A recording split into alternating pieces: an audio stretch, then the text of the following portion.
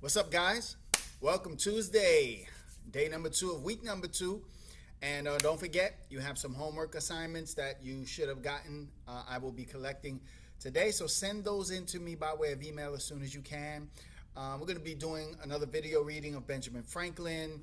We have an art session assignment. You're going to draw a picture of someone sleeping and their money walking away from his or her room. We want to focus on how being lazy is not good for you. Okay, when you're lazy and you don't work, your money just sort of walks away. That's the emphasis, okay?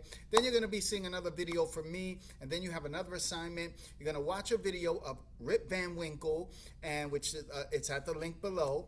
And when you're done, I want you to tell me 5 reasons why being lazy is not good. And then I'm going to close with a closing video, all right? So have a great time. If you have any questions, please feel free to email me or hit me up in the little chat box. I'll talk to you soon. God bless you.